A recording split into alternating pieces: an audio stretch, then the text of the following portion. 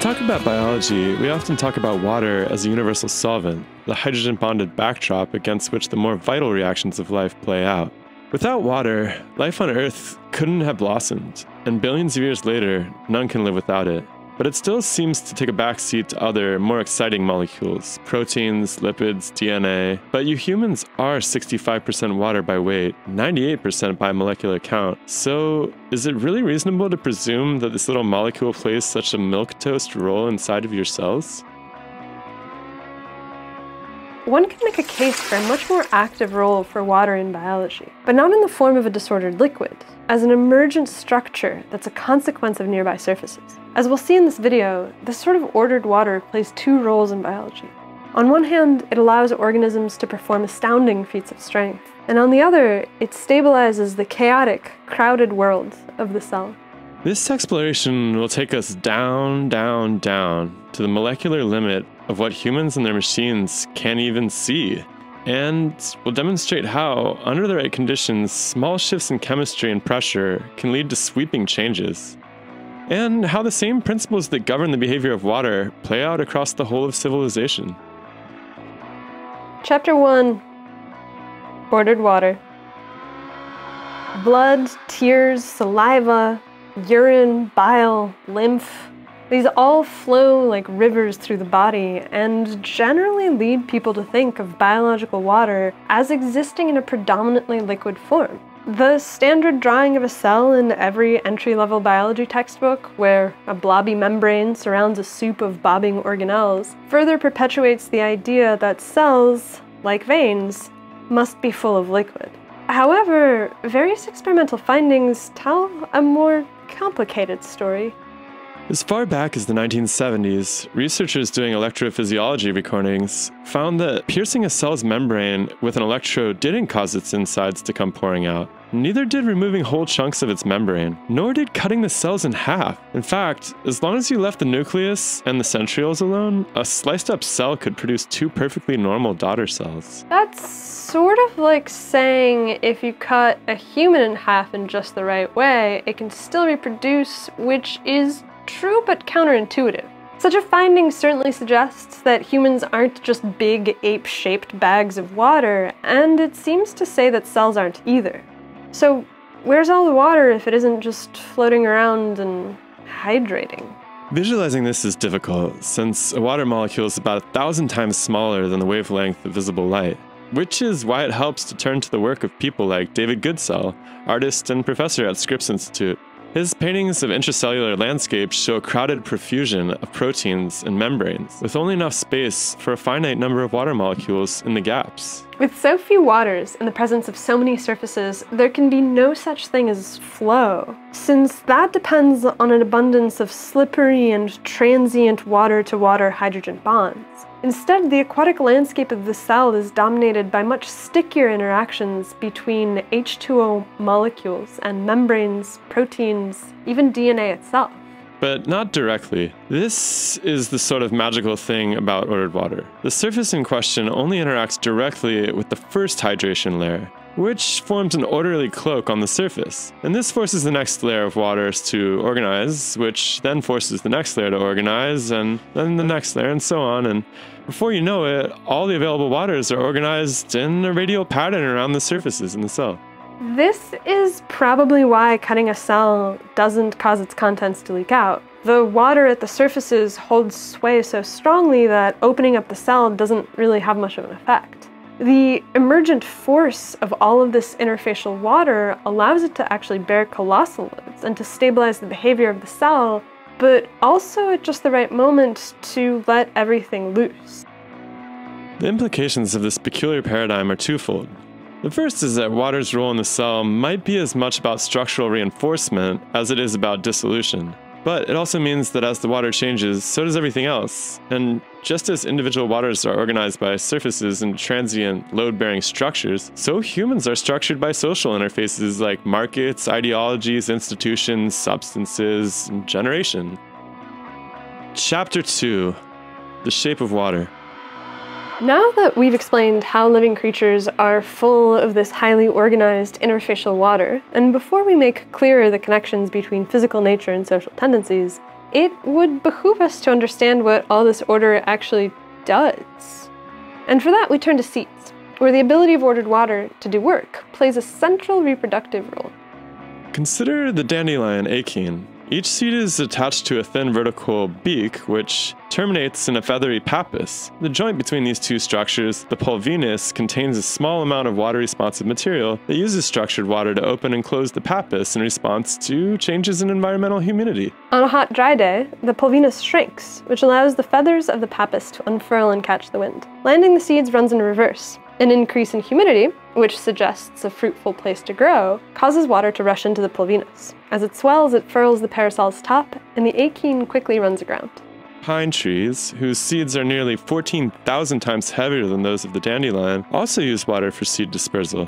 But their strategy is a little different. Here, hygroscopic elements are in the cones, not in the seeds themselves. When it rains, the scales absorb water and swell closed. When the weather clears, the innovation becomes apparent. Each scale contains 2 layers, and the arrangement of the water in the top layer causes it to shorten as it dries, while the bottom one remains long.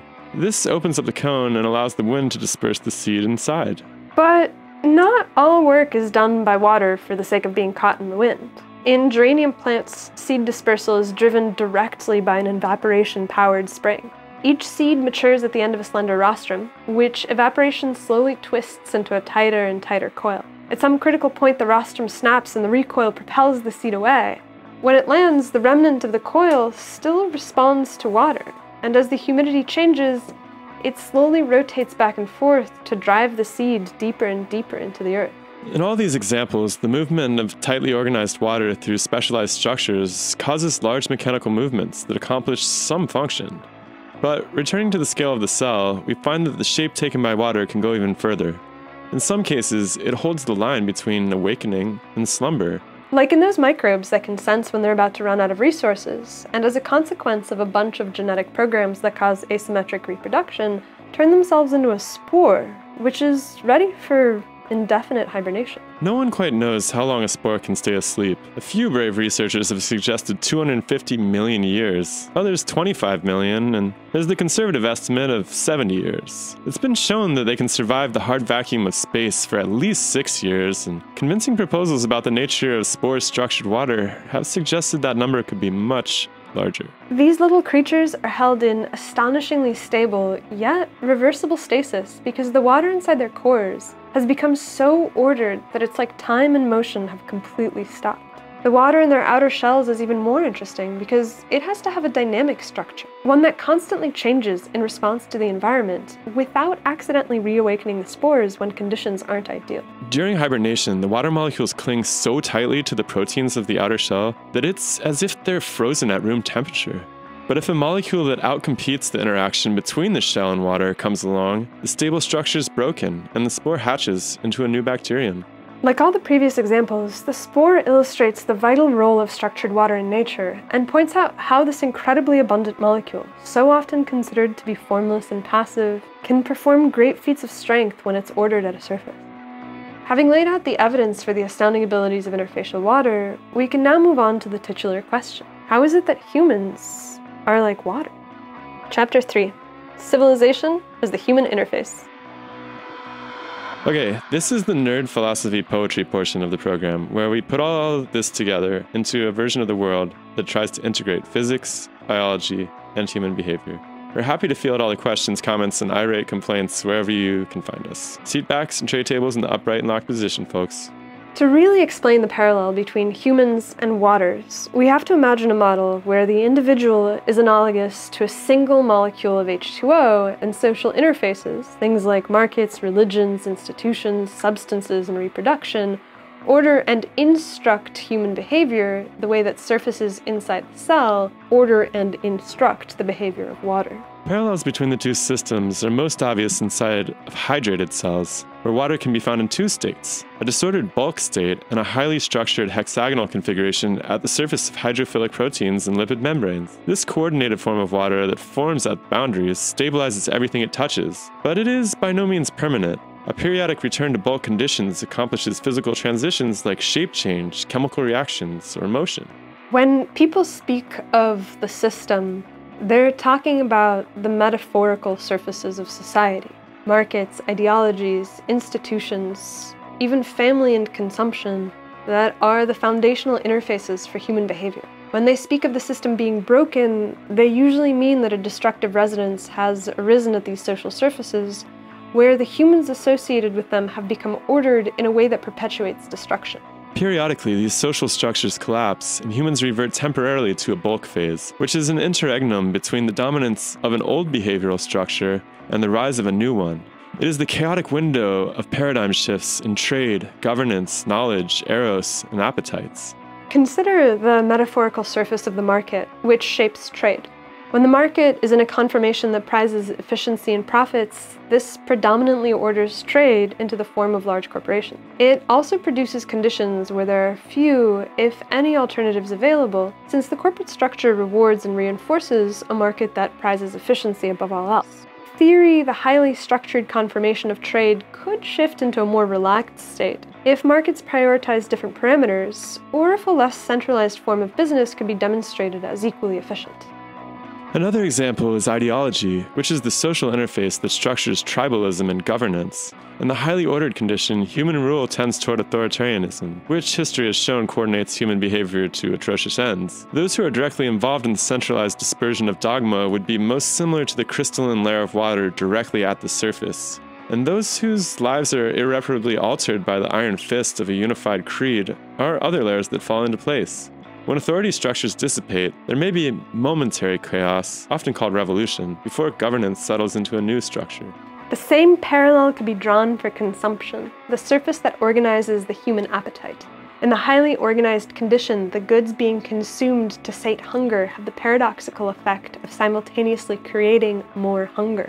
This establishes a condition where consumed goods and experiences, alcohol, opiates, shopping, nicotine, sugar, or even television, bias hunger towards addiction, where no amount of ingestion is capable of quenching the urge in question. Here, the return to the bulk state requires rediscovering satiety, both on an individual and a social level. The list goes on and on. Reproduction structures romance, churches structure knowledge, the academy structures epistemology, language structures thought, the internet structures communication, and on and on. The point is that humans are like water. And just as the incredibly stable structured waters that keep a spore asleep may be destabilized by the presence of a detergent, the organization of human civilization is dependent on stable conditions. Although the current interfaces that give structure to society appear stable on the order of years and lifetimes, an unexpected state change could suddenly remove these strictures. Universal basic income could challenge the nature of trade, just like birth control changed the paradigm of reproduction. The farm-to-table movement got people eating organic food, and the universities set humans on a quest for knowledge. So if you ever despair in thinking that these human institutions that seem to squeeze you from all sides have become far too powerful, simply remember that it is possible for small changes to sum and create massive shifts. Make sure to check out our conversation with University of Washington professor Dr. Gerald Pollack all about the structured water and weathering paper cuts at the thinned edge of scientific inquiry. Come back next time for an exploration for what it means to flourish in the post-growth era. Subscribe for weekly movies and conversations and join our mailing list so we can stay in touch and build a better forum for discussing these questions that keep us up at night. For now, hit us up on Facebook or Twitter. See you next week, humans! Bye! Bye!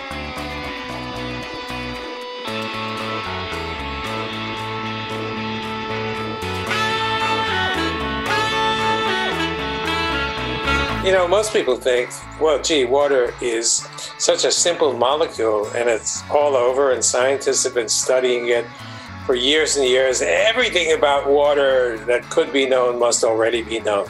But in fact, water does so much. It participates in virtually everything that goes on in every one of your cells. If you line up all the molecules in the cell and just start counting, 1, 2, 3, more than 99 out of 100 would be water molecules. The reason being that they're so small, and to make up that 2/3 volume, you need a lot of water molecules. So, to state, as in biology is often stated, that the water molecules merely are background carriers. They don't do anything. They just sit there. It's a kind of, intellectual arrogance. There's no junk in the body. Everything is there for a purpose.